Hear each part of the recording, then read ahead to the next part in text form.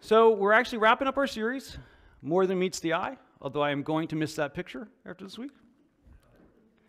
Right? But the point of this whole message series has really been around this idea that Jesus makes what appears to be an incredible promise, that he has come so we could have life, and as he said, so we could have life to the full.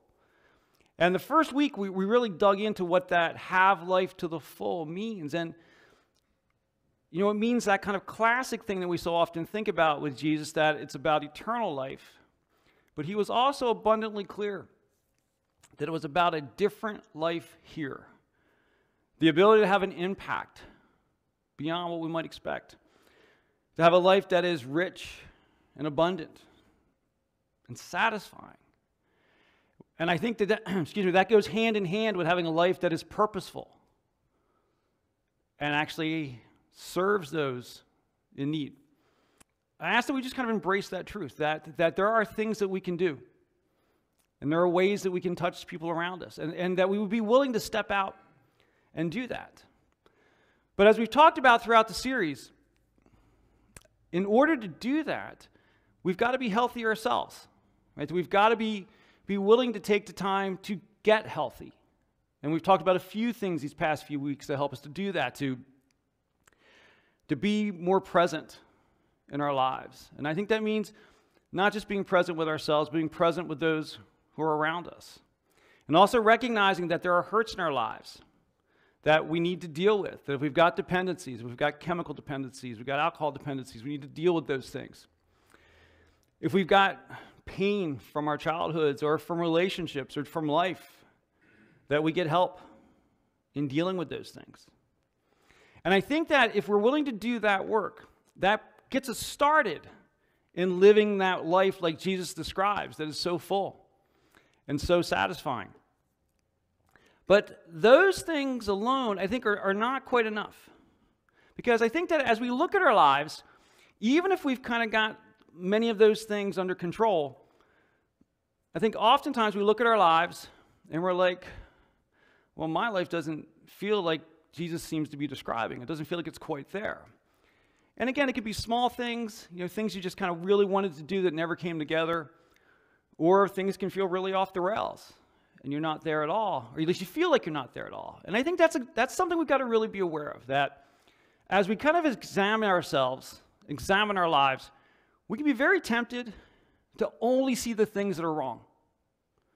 Realizing that we all have many, many good things in our lives, and it's important to embrace those good things. And then from the joy and satisfaction of the good things that we have, we then use that to move forward to a more complete life. That it's not about trying to fill holes, right? It's about recognizing what we have, what we can build on, and then from there, being able to have a life that is satisfying and impactful and meaningful. Not because we're trying to prove we're good enough, but because God has already declared you good enough, loved, and accepted. And we do it from that point of strength, not trying to shore ourselves up. But then as we do that, as we do the work to be healthier, as we start to kind of maybe get that kind of more positive outlook on ourselves, oftentimes we still can't seem to find the path to where we want to be, to that life like Jesus describes. And I think that's the thing I really want to talk about today, is that when we're not really living that life like we want to, that life that feels satisfying and full, I think we're just kind of like, I just don't know what to do. How do I get there? And I think what it really comes down to, and my point for today, is direction of travel. And the reason I say that is because I think most of us want to live an impactful, meaningful life. I think for most of us, that's our intention. Our intention is to arrive at that destination of an impactful, meaningful life. But somehow we can wake up day after day not really feeling like we're quite getting there. And so there's something that just seems to keep us from reaching that intended destination. And I think there's a quote that I think gives us a hint on what we need to do here. Now, this comes from Andy Stanley. He's the lead pastor of a large church down in Georgia. And he quotes this often. Direction, not intention, determines your destination. Right? Like I could intend to go to New York, but if I start driving west, I'm not going to get there. Right? Or I can intend to go to California, but if I never start the car or start walking, I'm not going to get there. And so that's the thing that I think we really need to embrace, that if we're going to have a life like Jesus has described, this impactful, meaningful life, purposeful life he's talked about, then simply intending to have that kind of life, just wanting that kind of life, isn't going to create it. To achieve that life, to reach that destination of that life that Jesus says we can have, we need to take steps in that direction. And the first steps to doing that are the things that we've been talking about. Doing the work to start to become healthier. Those are absolutely the first steps. Because as we do those things, again, we get healthier, we get more in touch with ourselves, get more in touch with the world around us, and I think we get a greater sense of God's presence in our lives. And if we were to stop right there, if we were only to do the things we've talked about the past few weeks, our lives would be better if we would really do the work to deal with those things we're carrying with us, because just about all of us are carrying something with us. Our lives would be better, but if we stopped there, I don't think we'd achieve the life that Jesus has described. That it's about more than just being well. Because remember that last week, as we talked about, we kind of used this analogy of the athlete. And that athletes have to go out there and they have to train and they have to rest. But the Apostle Paul, when talking about an athlete, encouraged us to do something. He encouraged us to run with purpose in every step. Right? Run with purpose in every step. In other words, what he was encouraging us to do is to intentionally, within our lives, start moving in a way consistent with a life that is purposeful, impactful, and meaningful. But the thing is, I think we often get stuck. That's this idea of, well, I want to move towards a life that's purposeful and impactful and meaningful. But we don't know what to do. And so since we don't know what to do, we start to do nothing. We just kind of wait for it to show up somehow. That somehow I'll just know. Somehow I'll just know. I'll just wait right here, and somehow I'll just know. But we've said that there is a leading available, right? That God can lead us. We talked a lot about that last week, that we start to become more aware of this leading from God. But here's the thing. It's fairly rare that God's leading happens like in the movies. We generally don't wake up with an epiphany going, whoa, this is everything I'm supposed to do. That's exactly where I'm supposed to go. These are all the steps I have to take to get there. That doesn't normally happen. What happens is often discomfort. You know, you might get a nudging that you're kind of supposed to, maybe I'll go try that thing, or I'll go help out at this thing, or I'll go show up at that thing. But oftentimes what happens, and this has certainly been true in my life, as I reach a point where I feel a discontent, that just kind of staying where I'm at doesn't feel right, that just trying to remain here feels like I'm just not quite where I'm supposed to be. But what happens is that those sort of things don't feel definitive, right? A nudging to go try something, or a discontent with, I just kind of feel not right. We go, well, that doesn't feel very certain to me. I want certainty. I want to know exactly where I'm going and exactly how I'm supposed to get there. And certainty doesn't seem to come. And what happens is we don't have certainty. Our natural reaction to an absence of certainty is fear. I don't know what's going to happen. I don't know where I'm supposed to go.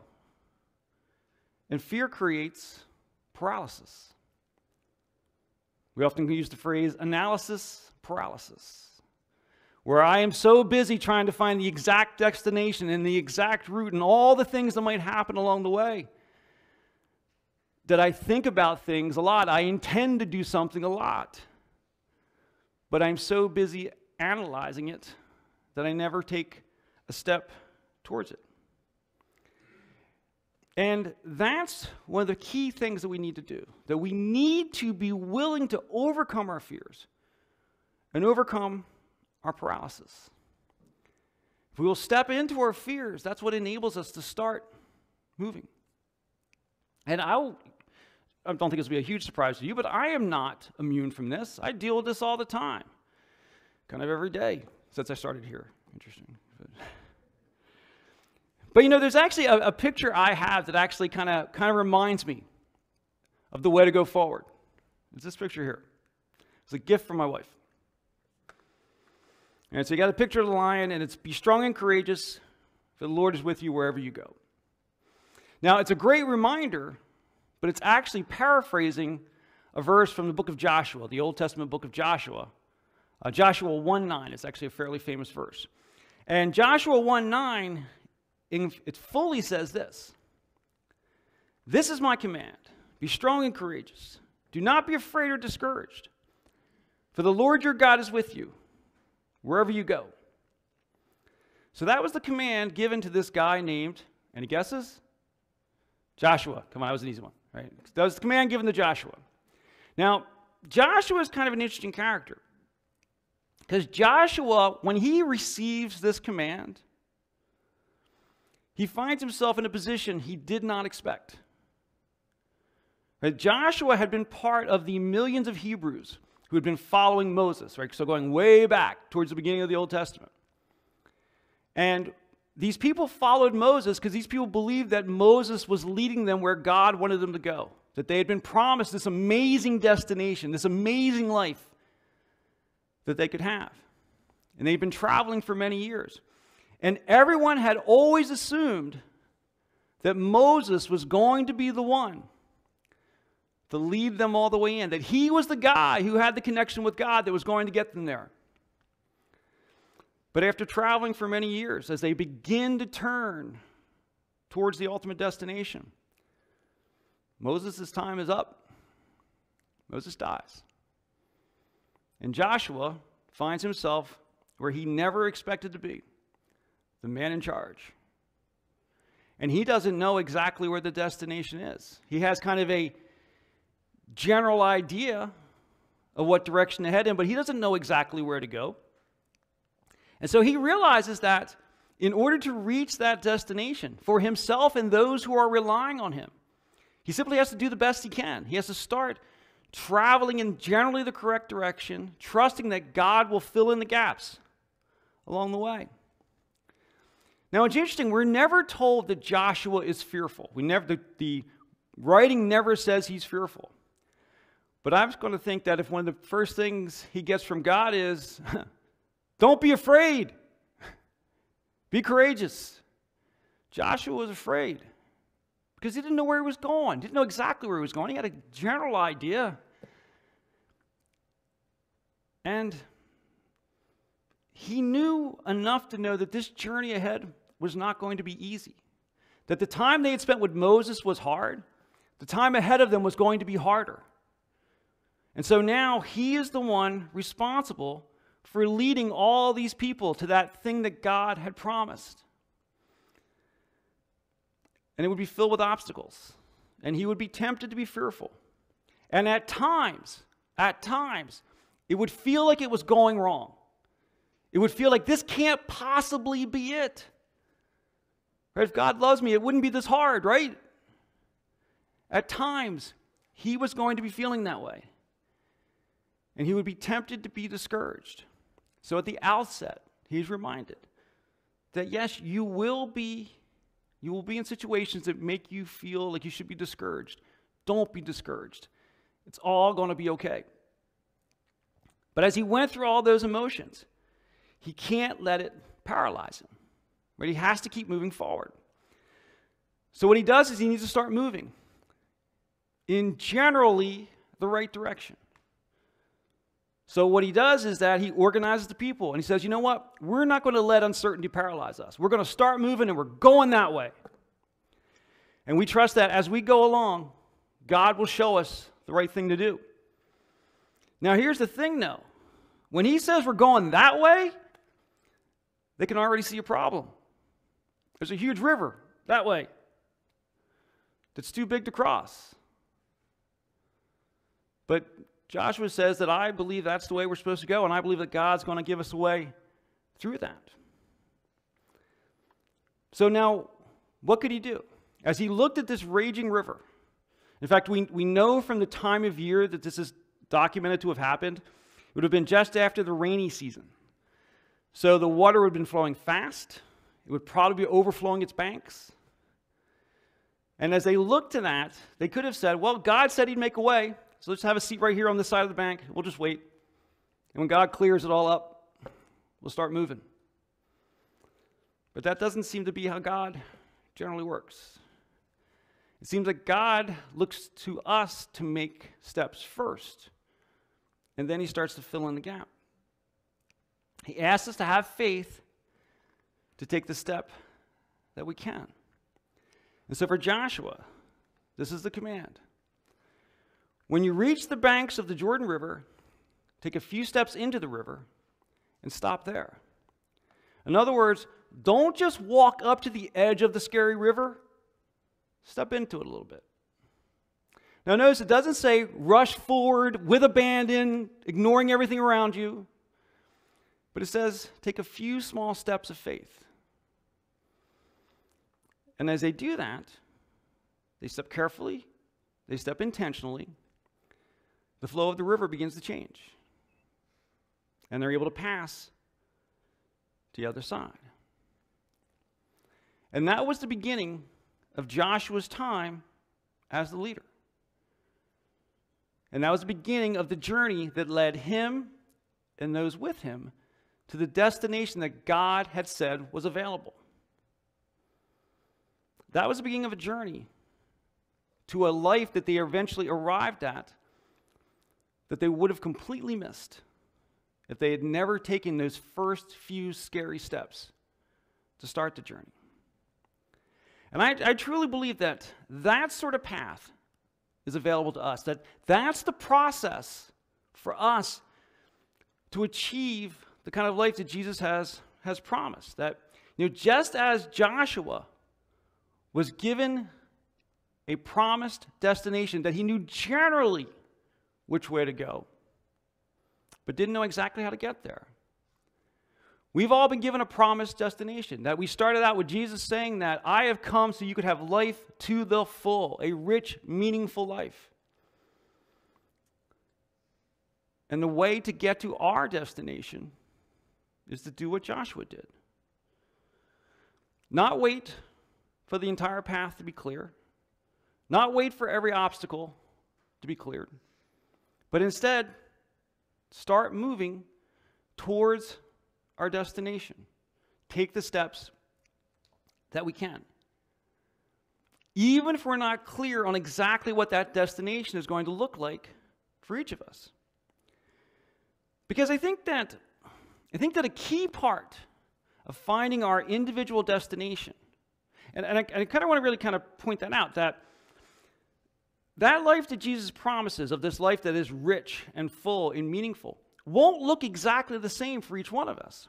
Right? There's a path for each one of us. There's a destination for each one of us.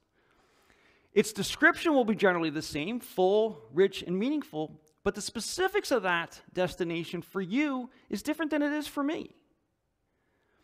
And the thing we've got to be careful of is that we can get into such a rush to reach our personal destination that we keep trying to figure out too many details.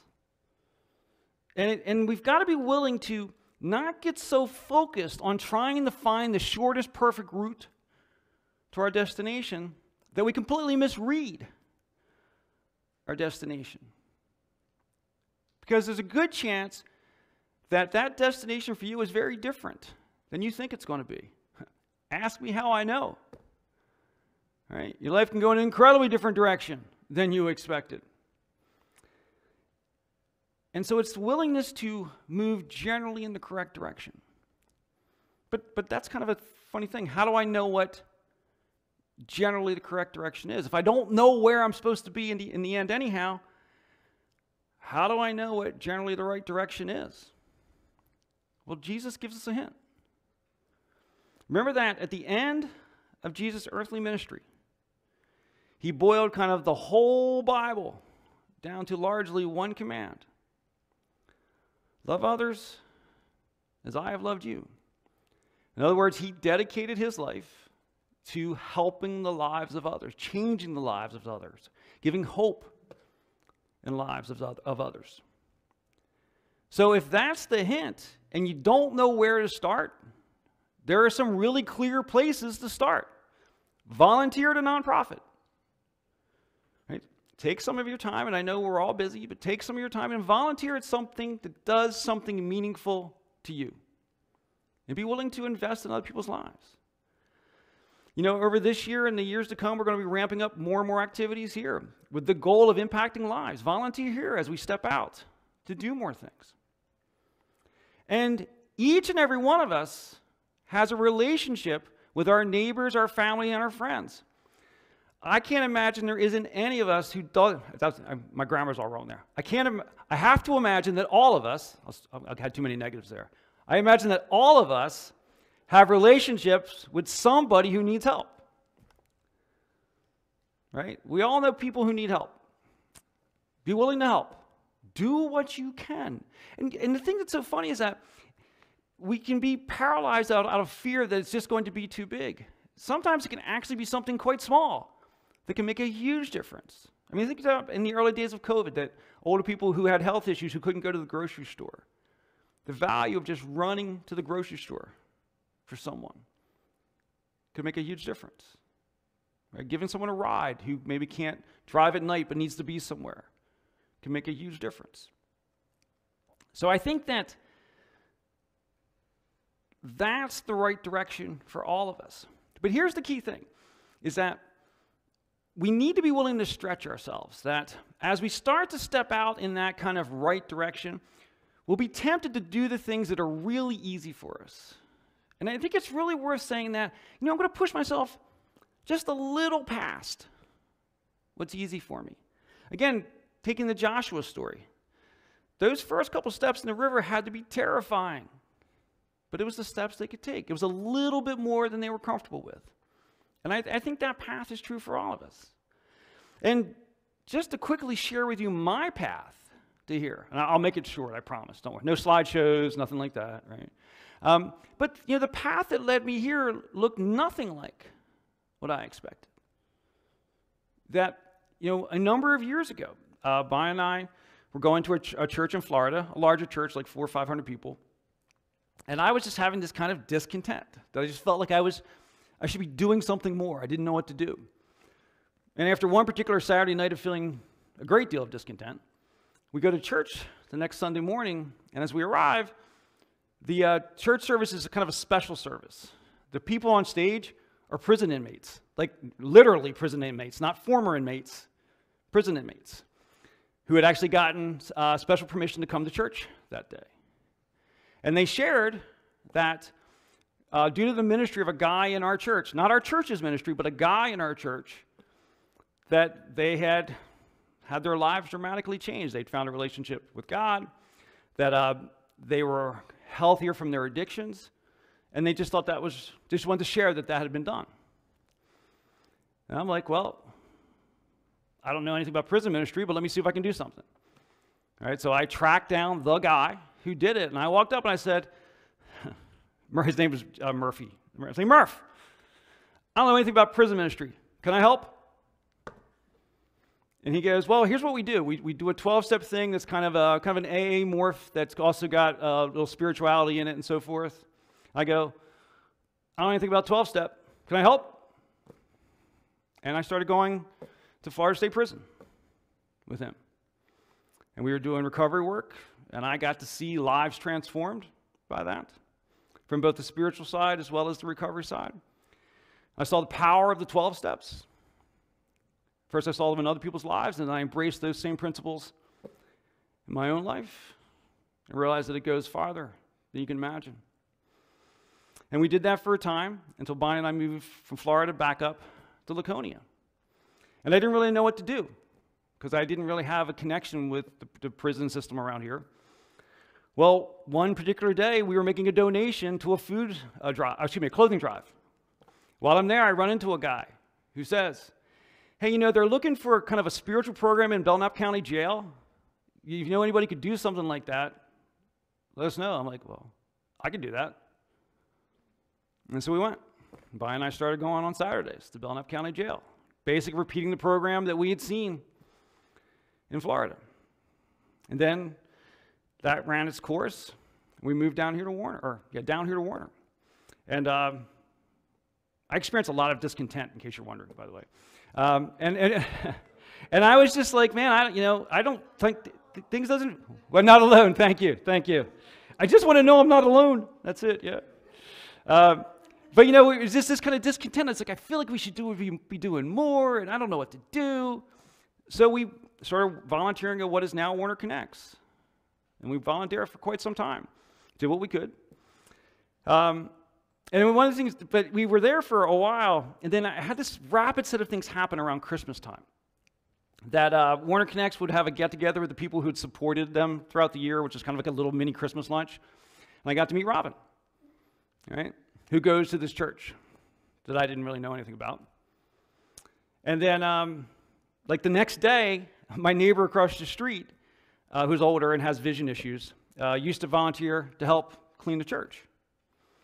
And I was talking to her, and she goes, well, I'm supposed to go help clean the church today, but with the snow, I don't feel comfortable driving.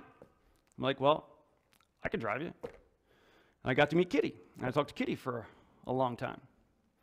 And then the next day, the Warner Christmas Project is going on. And Bonnie and I are like, well, we can pull some kids' names and buy some Christmas gifts. And I got to meet Ginger. So in like 2-3 days, a church where I'd never met anyone, all of a sudden I'd met 3 people. And we're like, well, maybe God's trying to tell us something. Then we came here, and we got involved. And then we got really involved, sort of thing. Yes, I did, yeah. And the thing is that all those things combined to put me here. Now, keep in mind, that's the short version, right? There were 1,000 wrong turns, and there are 1,000 things we tried that didn't work out. And there's 1,000 things we did that went nowhere. But all the things that were supposed to happen did. And what ends up happening, in my life is that for the first time in my life, I know I'm exactly where I'm supposed to be. Doing exactly what I'm supposed to be doing. And what that does for me is that I get to be a bigger part of what God is doing than I ever thought was possible. That literally all started with, I don't know how to do that, but do you want someone who can help? That's where it begins if you don't know what to do. And God works through that, and God brings transformation through that. And the key is don't limit ourselves to the things we think we can do. I had never been on the lock side of a prison. It changes your outlook. Right? It changes your outlook. And you start to realize how good your life really is. And that changes a lot of things. And so, as we get ready to kind of wrap up, throughout this series, kind of the person we've quoted the most often is the Apostle Paul. So as we wrap up, I want to quote him one more time. Paul says, now all glory to God, who is able through his mighty power at work within us to accomplish infinitely more than we might ask or think. Right? Jesus has offered this life to us that he describes to all of us. Right? This life that is full and is meaningful, and is impactful, and is purposeful. But to do that, we can't just wait for it to show up. We've got to start moving in the right direction.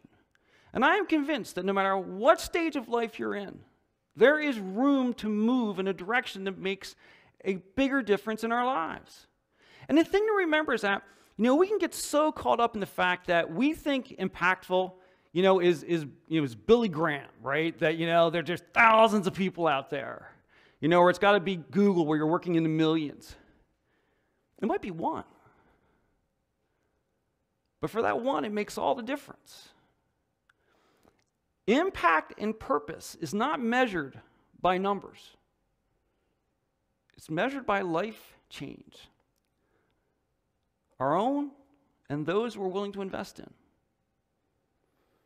So let's just be willing to take that step. Be willing to be a little bit scared and just see what God does.